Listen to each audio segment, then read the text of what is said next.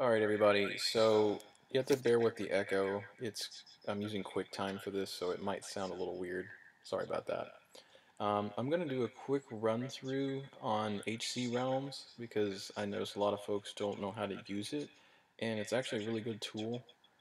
There's a lot of things out there in HCRealms for the HeroClix players that I think is useful, especially on the trading side of things. So we're going to play around with this a little bit, and I'm going to show you, since I'm fairly good at doing these sorts of things. Just like I said, excuse the echo.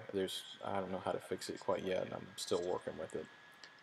So here's your basic splash page for HCRealms. This just shows you, they have some news items that they post, and if they get a new item that in the units or such, they'll show it. Like right here's the Batmobile that they just released a couple days ago. At the top is your basic stuff up here. Home, obviously, that makes sense. Forums, that's, for instance, if you want to talk about like fantasy league stuff or Dear Whiz Kids or trading forums, which I'm going to get to. Units, that's where I can look up specific sets and specific units inside of here and see their dials and upcoming stuff, all that kind of stuff. It's all available to you.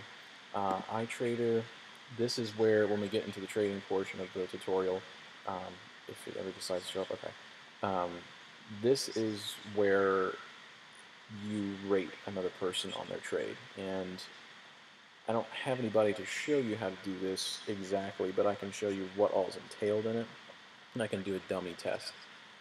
Albums, groups, and blogs, I don't fiddle with those, so you're welcome to go play around in here as much as you want, but I don't fiddle with that stuff. Alright, so let's do the run through. So home, when you go in here on the right hand side, you'll see over here, this is my username, and you feel free to add me on HCRealms if you want, just let me know who you are. Your icon that you can set, how many posts there are, your logout button, your private messages or PMs here, and it tells you how many you got allowed, and that's bumped up by certain things, and I can show you that. And then your online buddy list, and you can do a quick PM right here. So let's go look at my private messages. So this is your inbox. It's just like an email inbox, and these are different things that people have sent me on trades, and I can show you, and you can go and delete these because you can see just by default you've only got a certain number of stuff available to you. If you don't, you can donate money to HCRealms, and they will give you more. More things, like you can set your own icon that's not from the predefined list of stuff that they give you. You can get a bigger inbox, which I don't really care to have a bigger inbox. I don't do a whole ton of trading on here, but if you plan on doing Uber trading, then more power to you. You can jump into sent items. You can delete stuff. It works just like an email inbox. So right here, let me just pop in here. So this is a guy who sent me one about Colossal Apocalypse, whatever. Down here you can look at his have wants. Apparently he has an eBay link. You can go to that. You can forward the message or you can reply. It's pretty straightforward. Down here shows you his username, his icon, his join date, all that kinds of stuff. And then iTrader rating. iTrader rating is pretty important when you're doing trading. Let's go hop at his profile. So here's a profile, just as an example. You can see visitor messages, just like a wall, basically like a Facebook wall. I can post on their wall. They've got a about me thing. There's the statistics. You can see all the threads and posts, and this is where you see if they've got any open trades, friends, and contact info. It's all pretty straightforward. And you got reputation points, and I haven't really gotten into that a whole lot. Some people are bigger about it, but I don't really get into that sort of thing. I'm going to save trading for the last because there's a lot more nuances to it. Here's your units. We'll go in, say, let's go to Chaos War. And for all you kids who really care, I like Loki. So we're going to go with Loki. Now normally in an older set there's a picture over here next to where it says rarity, super rare. You'll see a picture and I'll show you. But this is like full dial statistics. And this is all user ran too. So, everybody works as a community in here. And they put all this stuff in manually, which is, really awesome for all those players because we get to see as soon as something is released, all this stuff is available to you. So, you can go in Justice League here. And here's all the Justice League stuff. Let's go in Galactic Guardians and I'll show you a full posting. I'm not sure why they never upload a photo. Here's the coveted Doctor Doom, of which I am extremely on the hunt for right now. And you can click on it and post to see his photo right there. And there's a full thing. And then you can post user comments, and they'll post how much he's worth and that sort of thing. And they pull from tcgplayer.com, I think. And you can take their pricing with a grain of salt. I don't really follow it that much, but I can get into that too. These sets go all the way back to Infinity Challenge and Hyper Time. So anything you want to look at is here. I have really not found a set that, or a figure I can't find. And you can add, here's the big thing too. Say Doctor Doom, for instance, is a figure I want. So they have under each figure, there's a keep, have, and want section. And keep won't show up to anybody but you. I've had people bother me about my GSX Magneto and my 75th Sinestro, so I don't want people seeing that I even have it. So I put it under keep. Granted, I don't keep my have want list up to date, so if you ever go on my blog or go on my profile, never pay attention to it because it's way out of date or I don't feel like fiddling with it. So I post a want there. You'll see over here on the left hand side under inventory your collection, your haves, and your wants. So we go into my wants, and you'll see now I went in here and added a couple things recently, and some of the stuff is so out of date it's not even funny. You can add numbers and stuff like that. Let's see, right there, Dr. Doom, I just added him, he's in my wants list. So, and I set this when I first got in here about a year and a half ago, this is so out of date. You can do a Gile generator here as well. This is for, if I remember correctly, if you want to post something, something hasn't been put there yet. So that's pretty much all there is to it. Haves and wants, it basically works the same exact way as wants. That's what a lot of people go by when they trade. They'll just post their entire collection or the stuff that they really want to have or trade for. They'll do it that way. But that's not how I roll. I do whatever I post is what I'm trading. That's how I like to do it. Alright, so a thing I'm going to point out to you guys about trading is, let me see if I can find it here. Read the trading rules before posting. You go into the trading forum, and there should be some rules right here. Rules for trading on HCRealms, and I encourage everybody who wants to trade on here to read these because you're not going to get a full deal from just listening to me. Granted, I'm going to go through and get you up and ready, but I still encourage you to read this because I ask everybody to read it before you go on here. There's useful links here. You can get scammed on HCRealms. I have never been scammed. I cross my fingers. I've never been scammed. I'm very lucky. I'm pretty picky with who I trade with, and I get very angry when somebody, scams me like that. This right here goes through everything I went through. How to leave feedback, which we're going to go through. Bad trader alert. You can look at that, and I'll show you that. Trader warning system, etc. This shows suspicious activity. This tells you what the moderators do. Marketplace, if you want to sell stuff, I'm not going to go over that because I can't sell stuff. You have to have a trade rating, I think, of 25 before you can trade, or before you can sell. I can't remember. It doesn't matter. Let's see, to buy, sell, or trade. Location, please post only one thread at a time. If you post more than one thread, they will hammer you for it, so just be careful. You can do what's called bumping your own thread, which means when you bump it, you can put your thread at the top of the list in the trading form, and I'll show you how to do this. I can't actually do it, I've already done mine today, but I can show you what to do. And when you want to trade with somebody else, you bump their thread and send them a private message. Again, if I find a trade form I can do this, I'll show you.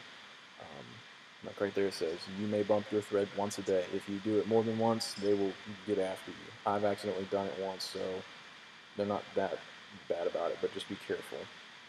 Don't sell what you don't have, trade it, whatever. If you don't feel comfortable, don't do it, and that's definitely a good way to do it. Sales and auctions, like it says right there, I trade a rating of 25 to seller auctions. So you got to do some trades in order to do this right. All trades got to be made through private messages. Be wary of people who only trade through emails. The iTrader rating, this is feedback. It's like eBay feedback. So the person with the lowest iTrader feedback will send first.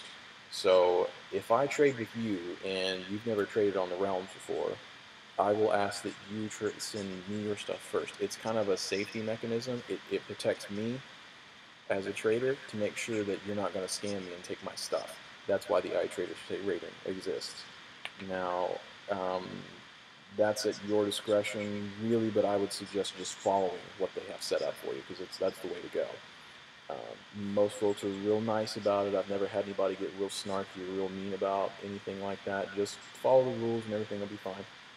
You can simul-send. I've had some folks do that. Somebody will say, "Look, I trust you. You say you got the stuff. I got a confirmation number from you. I'm just going to go ahead and send the stuff to you. No big deal.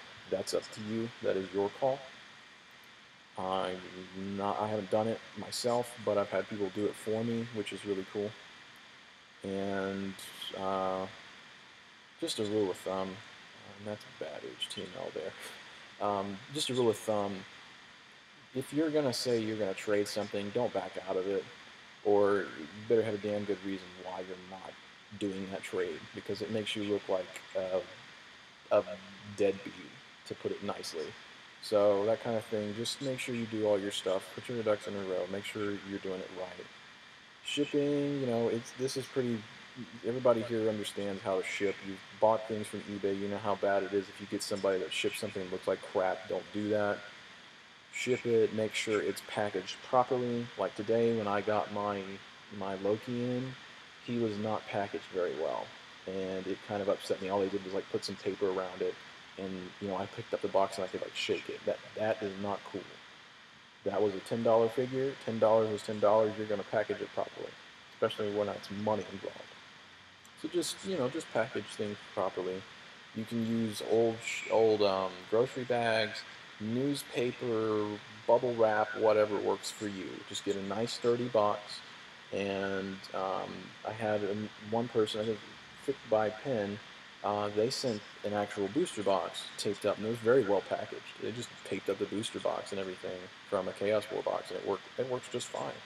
So, however it works for you, I usually have boxes laying around that I do mine. Um, Usually, if I have gravity feed boxes, I'll take a gravity feed box and I'll put the figure in there, and then I'll pad that, and then I'll put that in the box and pad around that gravity feed box as well. So it's double packaged, so the figure's not going to get bit up. Especially really big figures, expensive ones. Just be real careful. Obviously, if it's a bunch of CURs, just little stuff, you don't have to take as much care, but I do, because I'm a little bit obsessive compulsive about that sort of thing. So just, do that and be nice to folks, because they're going to have to send something back to you, and if you don't care, they may not care, and they just might send you stuff, send you real crap in a horrible way too. So just, do it nice. Use delivery confirmation. To always, always, always use delivery confirmation.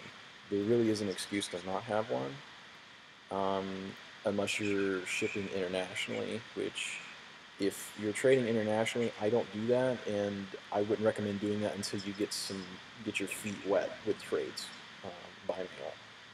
That's your call again, but I had a guy offer me something in the Philippines, and he wanted to lowball me on a trade, and no.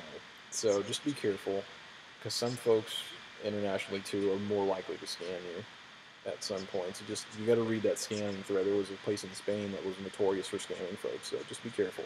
It costs more to ship internationally too, so it just depends. Shipping with insurance, that's at your discretion. It doesn't matter. What you do is contact these people if you have a problem. And if you can't find anything out, then you can eventually contact the the administrator. Feedback. When I get to the iTrader portion on how you leave feedback, you need to do this. It's really good to just leave positive feedback. If you have negative feedback, I would first try to work it out with the person and find out why you would give that, and try to see if you can find a way to get around giving that. It's just like eBay, they don't like you doing it. It looks bad for all parties involved, so just try to avoid it. And they give you the rules here, that kind of stuff. Um, abuse, I'm not going to go over that. So that's all there is to the basic rules. We're going to go into the trade forums now, and I'm going to show you an example of what some things look like. So let's see. I can show you mine, but we'll go into my buddy James. James has got a big forum. He's got really big stuff. So there's James's username, and there's a join date, post, iTrader rating. He's got a really big iTrader rating. Rule of thumb too, if you're going to trade, try to trade with folks who have big iTrader ratings. They have really good reviews.